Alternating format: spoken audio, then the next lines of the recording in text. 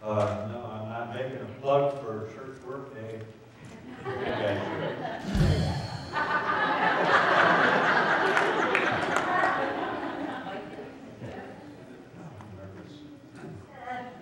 Linda said, just remember you're singing for an audience of one. My words was, yeah, but that audience is the King. Amen.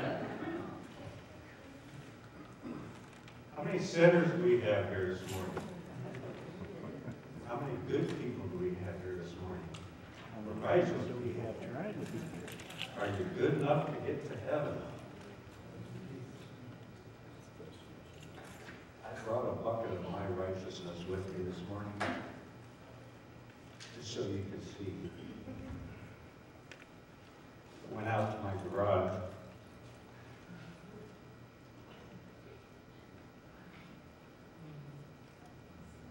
I think I blew my nose in that one a few times. Just kidding. I'm not Shrek. Yeah, Isaiah, there's a verse in Isaiah says, all of our righteousness is as filthy rags. A good analogy. So there's going to be a day when I walk to the judgment seat in heaven, carrying my bucket of righteousness. And this song is a little bit about how that's going to go.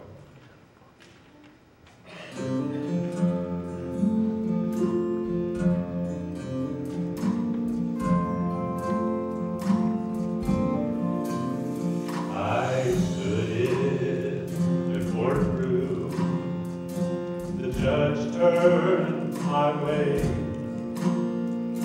It looks like you're guilty. Now what do you say? I spoke up, Your Honor. I had no defense. That's when mercy walked in. Mercy walked in and pleaded my case, called to the stand, God's saving grace. The blood was presented that covered my sin, forgiven. Mercy walked in.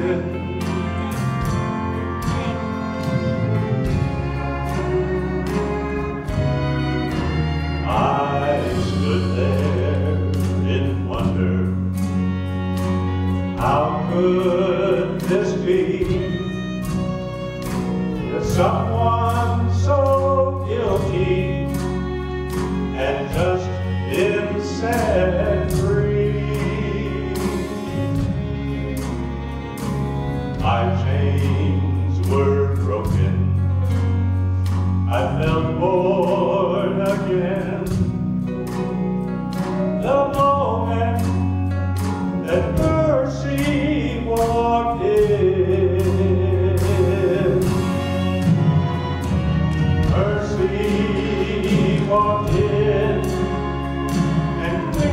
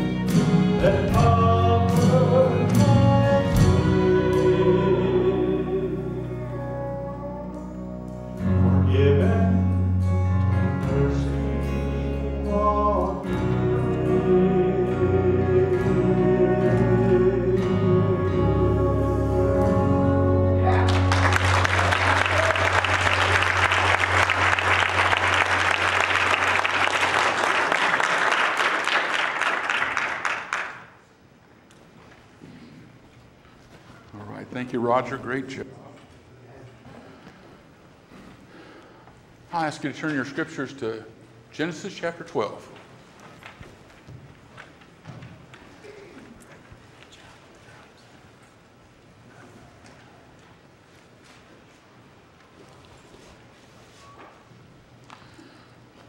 Our associate pastor, Mike May, is not here this morning. Him and Judy are down at Wilmont, and Mike is preaching down there this morning for a sister church that is in between pastors. So we're going to pray for him. Next week, Jim Ball is going to be down there again preaching at Lighthouse. Yes. Oh, I'm sorry. Yes. The one at, Chippewa Lake. Yes. I knew he was gone, just didn't know where he was at. Yeah. But let's begin in a word of prayer. Father, we do thank you for the privilege of being able to proclaim your word that is truth, the word that changes our lives and changes even the deepest of sinner into faith in Jesus Christ. For anyone who would turn from their sins and turn and place their trust in Jesus will be saved.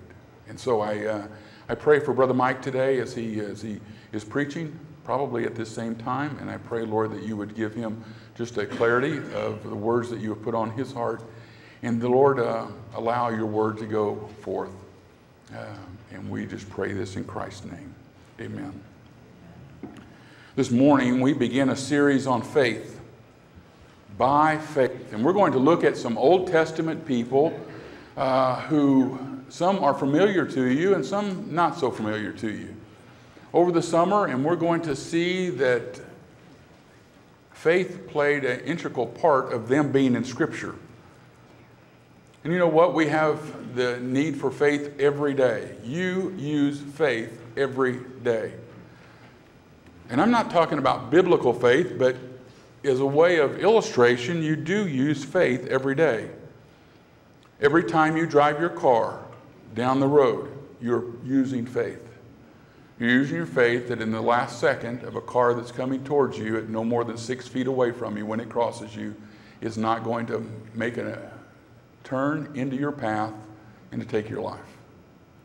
You have faith in the food that you eat, that is not contaminated, that when you open it from its package, it is fully ready to eat, and you are able to enjoy it without the fear of it being something that will harm you. You have faith in medicine that you take. Remember Mr. Gower from It's a Wonderful Life. If it wasn't for George Bailey, what would we watch at Christmas time? Mr. Gower, a druggist, tried to put wrong medicine in the wrong bottle. We don't have that fear because we trust that that is not going to happen when we open our bottle. You have faith every night with your spouse that they are not going to kill you in your sleep.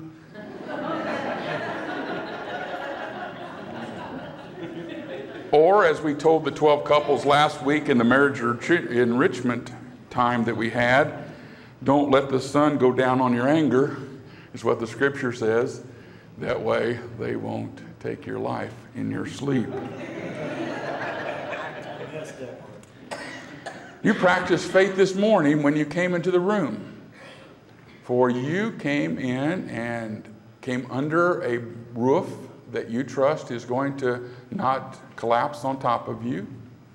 And you found a seat and you placed your backside on it and put all your weight upon it, trusting that that seat was going to hold you. In studying for this, I came across a very excellent way of talking about this from John MacArthur, about the faith that we have. And he says this: there are only two ways to live. One way, by far the most common, is to live by sight, to base everything on what you see. This is the empirical way, the first-hand, the practical, the realistic way. The other way, far less common, is to live by faith, to base your life primarily and ultimately on what you cannot see. The Christian way, of course, is the faith way. We have never seen God or Jesus Christ or heaven or hell or the Holy Spirit. We have never seen any of the people who wrote the Bible or any of the original manuscripts of the Bible. Though we see the results of them, we have never seen any of the virtues that God commands or any of the graces that He gives. Yet, we live in the conviction of all of these things by faith. We bank our earthly lives and our eternal destiny on things we have never seen. That is the way of the people of God and the way they have always lived. Excellent, Dr. MacArthur.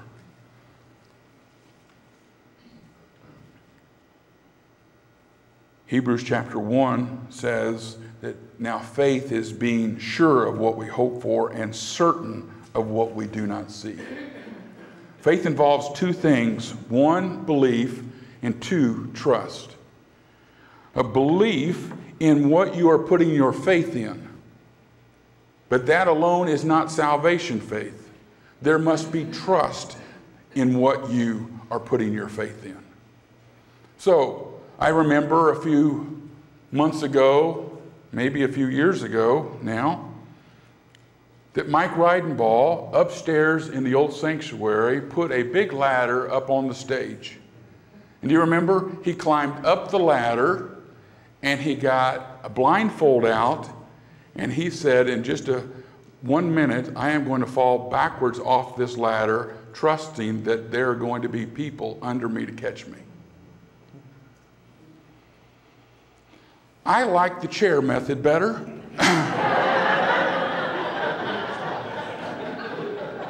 Either Mike has more faith or it was just a stupid thing to do. But you remember that people were there to catch him, right? He put his faith completely in someone else. You see, I can believe that this chair will hold me. I can read the specs of how much weight it'll hold. But I do not have faith in this chair until I am willing to sit down in it. It is only when I sit down in it that I have faith. Because faith is a trust that is based upon an action. It is based upon following through with what you are putting your faith in.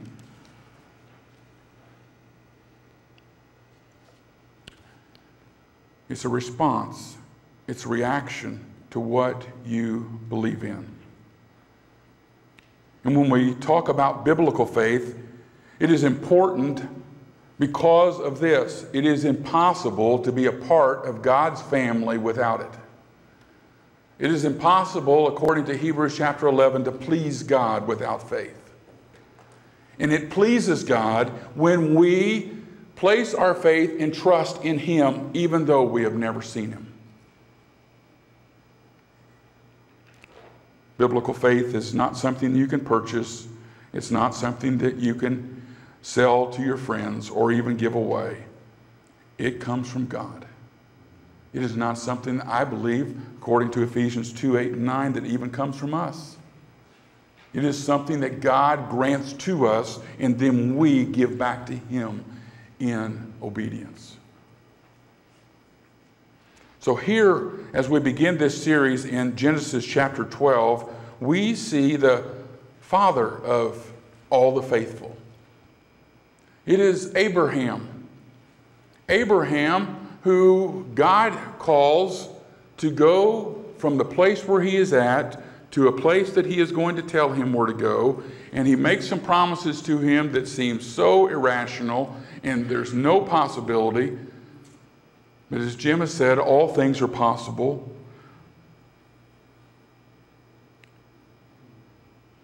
So let's look at these few verses, the first 9 verses of chapter 12. And would you stand as we reverence the reading of God's holy word?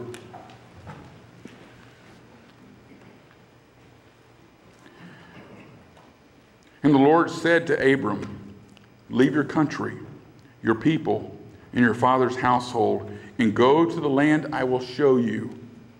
I will make you into a great nation, and I will bless you. I will make your name great, and you will be a blessing.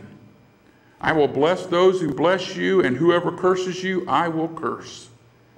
And all the peoples on earth will be blessed through you.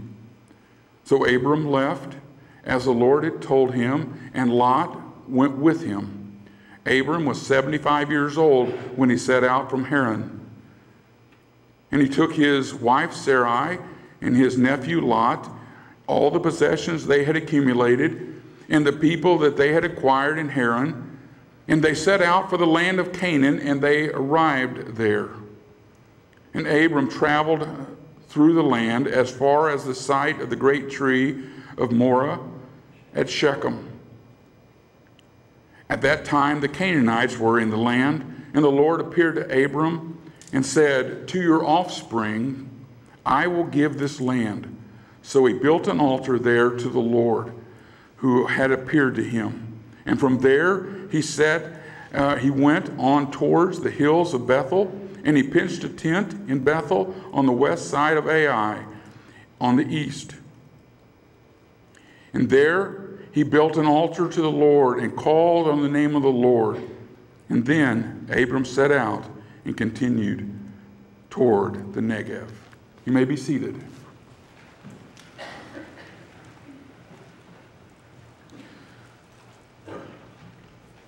This morning I'd like for us to look at this passage in 3 different ways. The first one is faith to go when called by God. Faith to go when called by God. Now, who is this Abraham? We know a little bit about him from some genealogy before, a little bit about him from some ancestry before that are listed in Scripture. But the careful thing that we need to understand is that Abraham would be like someone like us instead of like someone you would think he would be. You see, I would think, and maybe you would think, that God would come down and pick the most righteous man who is on the earth and call him to do what God is wanting him to do. But according to Joshua chapter 24, and verse 2, Abram, then called Abraham, and his father worshiped idols. He grew up in a pagan country because there were no people of God. He grew up in a place where where there were idols to be worshiped, and his family worshiped idols. But when God came and when God spoke to him, it's amazing how things change, because Abram put his faith in what God had said. Hebrews' account of this says it this way when speaking of Abraham. By faith, Abraham, when he was called to go to a place which he should after receive as an inheritance, obeyed and went, not knowing where he went.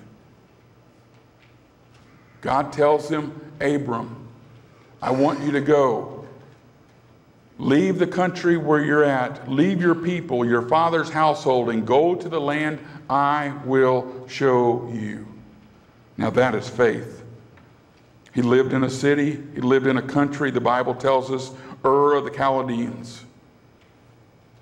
He had his family, his possessions, his reputation, his business, his life was there. He was called to leave it all. And there was no nation of Israel. There was no promised land. There was no people of God as such.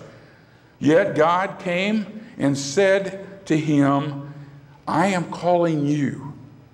It says here, the Lord came to Abram and says, leave leave the land, your people, your father, your household, and go to the land I will show you. He is being called by God, by name. This is not a general call to everybody in the land of Ur, and Abram sticks his hand up and said, I'll go. No, this comes straight to Abram, and Abram hears the call of God, and the call in the Hebrew is a present participle, means God is still calling. God is working in his life as he is calling and preparing him. And I don't know how long it took Abram to get everything connected.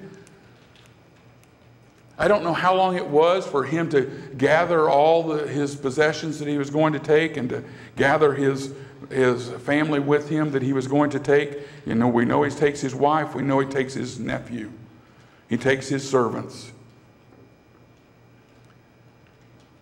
And that may have taken days. It could have taken weeks. It could have taken months.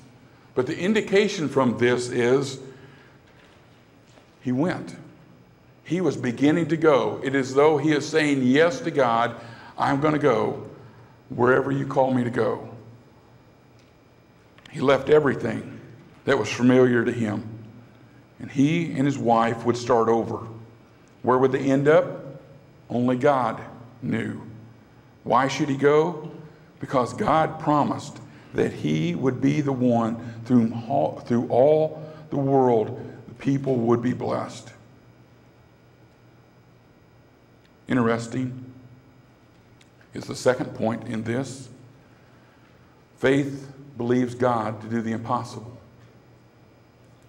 Because in this account, he says to him, I will make you into a great nation.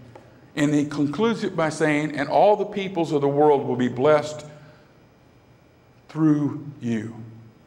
Interesting to note, Abraham, later to be called Abraham, is 75 years old, past childbearing years. His wife is old. And God says, I am going to give you a nation. I'm going to make a nation out of you. He later tells him that they're going to be so vast that you can go out, Abram, and look up at the stars, and if you could count the stars, so many is going to be the offspring from you. And as many as the sands on the seashore are going to be the people who will come from you. Abraham, do you believe me?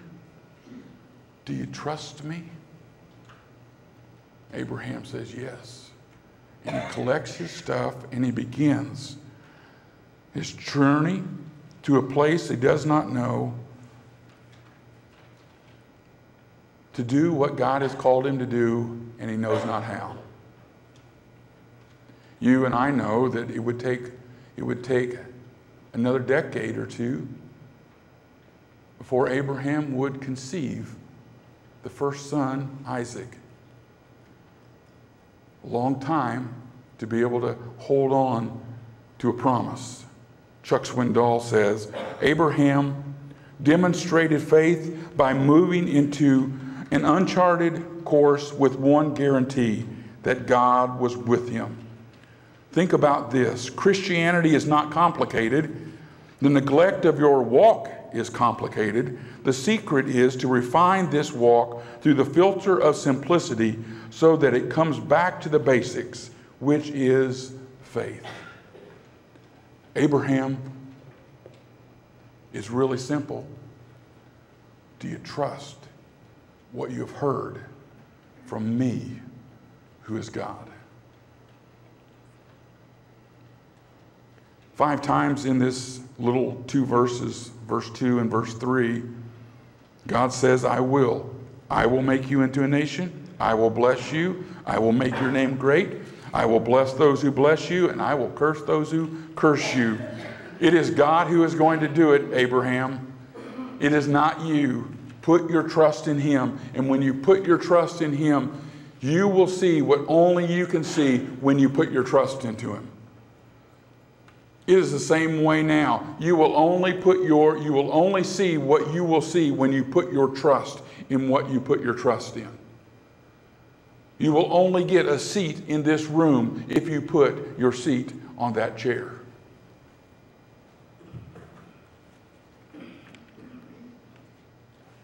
Faith is not something you conjure up on your own.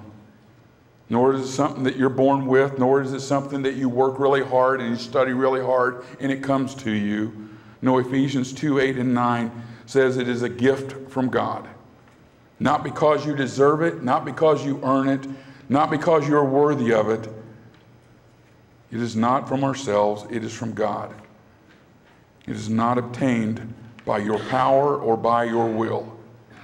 It is attained by faith in what God is giving you, receiving the faith that God is giving you. Faith is simply giving to us. Faith is simply given to us by God, along with His grace, along with His mercy, along with His plan and His purpose.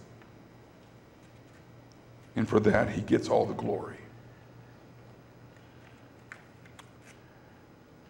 Faith is in a person, not in things. Biblical faith is in a person, the person of God, Father, Son, and Holy Spirit. And so when Abram here goes, he takes his family, he banks upon this promise.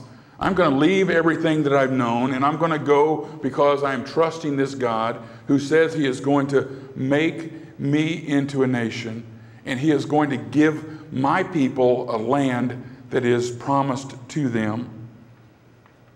When he comes to that land, the first thing that he does, he builds an altar. The Lord appeared to Abram and said, "To your offspring I will give this land." So Abraham built an altar to the Lord who had appeared to him. He built an altar to the Lord. From there, he went to the hills east of Bethel, and he pitched a tent. Know this, we'll find out later if you read in Genesis that Abraham not only leaves everything that he had, probably leaving his home and the homes of those who were his servants, and the homes of his family and his familiar territory, he would go to a place not given to him. It was promised to his ancestors. Abram would live his entire life as a nomad. He lived in tents. He would go from place to place to place, and he never realized the promise of God in this life. Because Abraham, according to Hebrews, tells us he was looking for a land that was not built by human hands. He was looking for something far greater than this. And so as Abraham pushes off and goes off, he would do so at God's command and at God's promise that the people who would come after him, your offspring, will inherit this land. Abraham never would see it. It would never be his land. He was like a foreigner. He was like an alien all the rest of his life. But what he had was a God who walked with him every step of the way. You see, we have that wonderful thing as well. Faith is what we long for in our life at any one moment. You see, the heart is restless, the scripture says, or Augustine said. There is a shaped vacuum within us, and that we long to have that filled with something. And we try and try and try to fill it with things, but only God will satisfy. 1 Peter 1:8 and 9 says, "Though you have not seen him, you love him. And even though you do not see him now, you believe in him and are filled with an inexpressible and glorious joy. For you are receiving the goal of your faith, the salvation of your souls." Abraham was declared righteous by his faith. God's grace, Abram's faith. And he was declared righteous by God because he placed his faith in what God had said. That is still the only way of salvation. It is God's grace to us that opens our eyes to our need, and then He grants us the ability to be able to receive what He is offering. Yesterday was the memorial service for Clarence Weaver, and we had some beautiful music. I heard a number of people talk about how great the music was and how blessed they were to hear people from this congregation sharing in music, and how talented that the people were in the church. And I shared a message yesterday, a message from John chapter 11, a message about Jesus and the loss of life of his friend Lazarus, in which Jesus declared to be the resurrection and the life. And as I shared that, I invited people, as Jesus invited people, to come to that knowledge. Come to the knowledge that He was the resurrection and the life. And I told the people, we have more evidence today than they had then, because Jesus hadn't died upon the cross then. They didn't know about the resurrection in the way in which we know about the resurrection. They didn't know about the life that we can have the way it comes through the blood of Christ. And as I shared with them the invitation at the end that Jesus says to one of the sisters, "Do you believe this?" And she says, "I believe that you're the Son of God who's coming into the world, the Messiah." I asked the people if they believed it, that a way of honoring the life of someone, the greatest, would be to find Jesus who was in that person. After lunch, or as we were eating lunch, I was seated at a table. There was only 2 spots left in the whole room. 2 spots, and if I wanted to sit by my wife, I had to choose one of those. And I sat down at the table. There was a man there, the name of Todd. And as we were finishing eating, he said to me, my mom passed away a couple of years ago, and I had done her funeral. And he says, and since that time, I have this emptiness inside. And I haven't found anything that can remedy it. And he said, do you think Jesus could? That is like ears going up on a dog. I talked to him just a second, and I said, hey, Todd, would you like to go back and talk about that a second? He said, yeah. We went back to Pam Price's Sunday school room. Closed the door, talked a little bit. It was so evident that God was calling him to himself. Didn't have to do anything. If God calls us fishers of men, this one was already on the line. We got down on our knees after I shared the gospel with him, of which I had shared with him before. But today was the day in which God was calling him to himself. And we got on our knees in the room, put our faces in chairs just like you're sitting on. And the best thing about being a pastor is hearing someone call upon the Lord. We came back out, and I gave him a little material to be able to help him in his walk. Shared with him, about a need to get involved in a local congregation. He lives in an area outside of this area. Told him I was going to call him, get that checked out this week.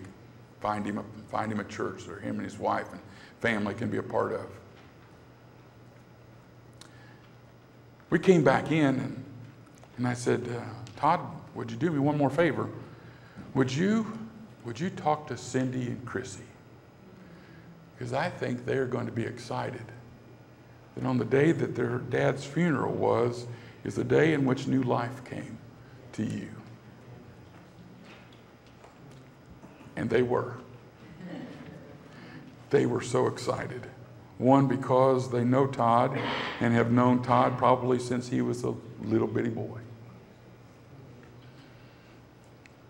And for some reason, yesterday, was God's appointed time for him to hear a message from him. And he could not turn away from it. And he didn't just believe that that chair would hold him. He went over and he sat in it. And the loving arms of a Savior wrapped around him and said, "You are mine." Wow. That is a miracle. That can't be manufactured here upon this earth. I tell you what, I look forward to finding a place for him to follow the Lord in baptism, as we're going to baptize Josh in just a minute. And I look forward to the fact that maybe there's someone else here that maybe believes that the chair will hold you, but has never really sat down in it and found faith in Jesus Christ and allowed him to be the Lord of your life. Because when you do, you won't sit in the chair long, because God doesn't sit still. God got Abrahams all over the place who were going to Shechem and going to Bethel and going here and going there. I just met a brother this morning who was going to South Africa, who is with us. Praise God. And we need to pray for Jonathan as he is going to be a missionary in South Africa, him and his family, carrying the same message that Jesus is the Christ, the Son of the living God, who has come to save us from our sins. And if we will turn from ourselves and trust in him, evidenced by our action and our walk with him, evidenced by our faith that is real, by a response to him, we too will find salvation in him.